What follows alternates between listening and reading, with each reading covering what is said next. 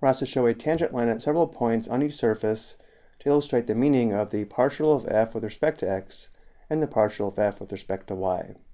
For a quick review, the partial of f with respect to x represents the rate of change of f of x comma y with respect to x, while y remains constant. This is also the slope of the tangent line in the x direction. And the partial of f with respect to y represents the rate of change of the function with respect to y while x remains constant, and this is the slope of the tangent line in the y direction. To show the tangent lines, we will use the 3D Calc Plotter JavaScript app from the Exploring Multivariable Calculus site. Let's open up the app.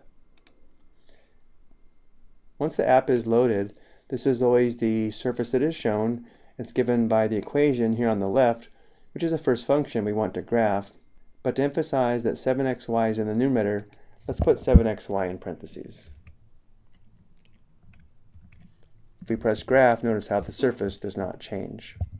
Next, let's make the surface transparent by clicking the magnifying glass at the top.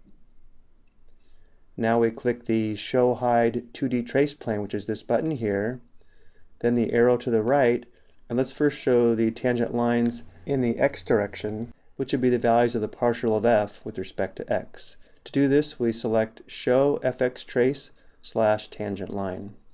And now we click on a point on the surface. Let's click on the point 1, 1. When we do this, the blue point shows on the surface, and this black line is the tangent line in the x direction, which means the slope of the black tangent line is equal to the value of the partial of f with respect to x at this point. And this red curve is where a plane parallel to the x-axis would cut the surface. Before we animate this blue point though, let's orient the xy plane of the surface in the same way the trace plane is oriented. Let's have the positive x-axis point to the right and the positive y-axis point up. So now we have the positive x-axis moving to the right and the positive y-axis moving upward, and now let's animate the point of tangency. Again, all these tangent lines have slopes that represent values of the partial of f with respect to x. Notice at this point here, if we move in the positive x direction, the line is moving downward, which means the partial of f with respect to x is negative, and therefore the function is decreasing with respect to x at this point. Notice at this point, if we were to move in the positive x direction, the slope of the black tangent line is now positive, which means the partial of f with respect to x is positive at this point, and therefore the function is increasing with respect to x, again at this point. So we can see all of the tangent lines in the x direction as we animate the point across the surface.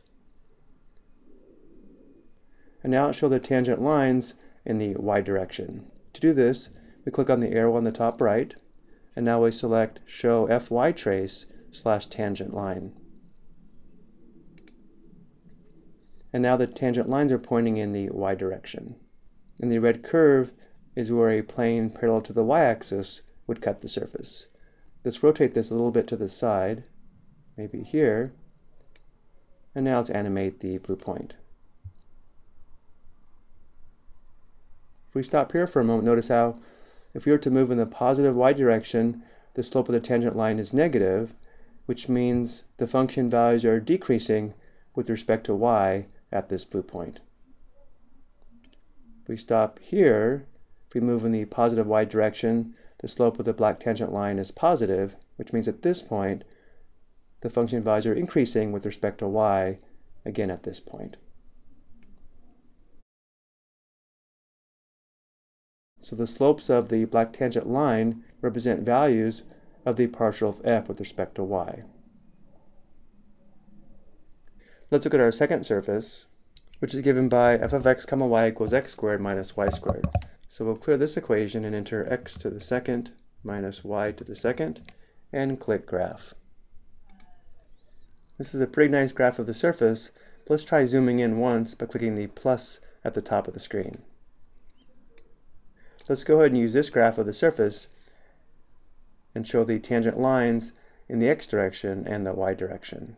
Let's first show the tangent lines in the x direction. So let's go back up to the arrow and click Show fx Trace. And now we'll animate this blue point to show the tangent lines in the x direction. So let's click on the point 0.5, 0.5 to begin. If we were to move in the positive x direction or to the right, notice how the line is slanted upward, which means the partial of f with respect to x is positive at this point, and therefore the function is increasing with respect to x at this point. If we move over here, though, notice how the tangent line has a negative slope, which means the partial of f with respect to x is negative, and therefore the function is decreasing with respect to x at this point.